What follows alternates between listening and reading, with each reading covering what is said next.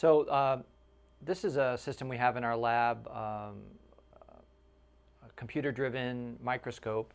And what this lets us do is through the computer control the magnification of the objects we're looking at, the cells or the particles. This is integrated with image analysis software. So for example, if we have different objects with different colors, we can take digital images of these, quantify the red particles versus green particles, their size, their roundness. So computers now help us visualize our samples and quantify them after analysis. So what we're looking at here is instrumentation called the Nano Enabler, and this is like an inkjet printer but for molecules. So think about your printer that prints different color ink. With this we can print very small volumes of drugs, antibodies, nanomaterials. What Kinsey's doing right now is she's looking at a printing pattern where we printed hundreds of patterns on a surface, and what's interesting about these patterns is they're about the size of one cell. If you had a cancer drug or a very expensive nanomaterial, this could print thousands and thousands of spots without using up the tube.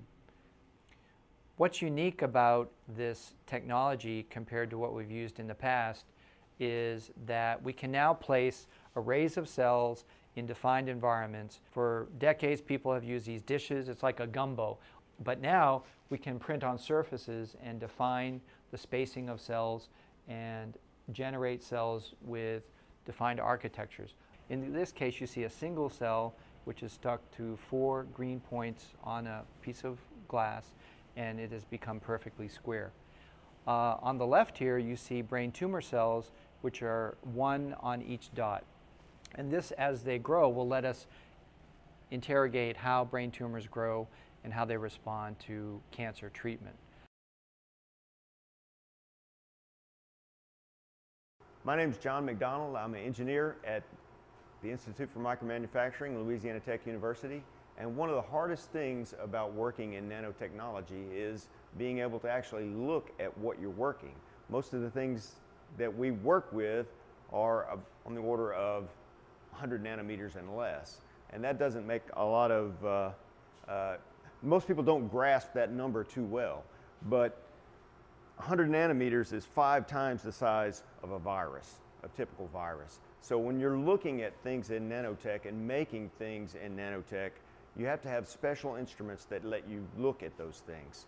The instrument we have right here is a Hitachi S4800 scanning electron microscope.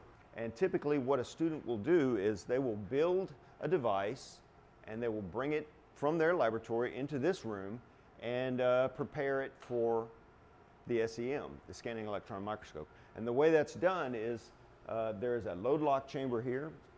They will open the chamber and load their sample into the load lock and then inject it into the chamber.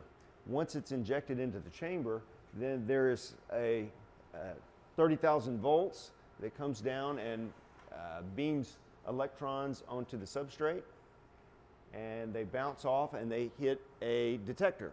And you can start to see the topography of the sample that you put in there. This is a X-ray photon spectrometer. We always call it the XPS because that's a lot easier. And what we use this for is to determine the material composition on the surface of a substrate, on the surface and very near the surface.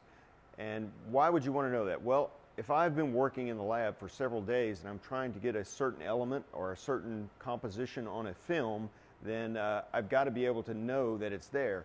This device can tell me that by creating some X-rays and then looking at how the X-rays bounce off the substrate. I can tell exactly what the crystalline structure is, and I can tell exactly what the chemical makeup of a surface is.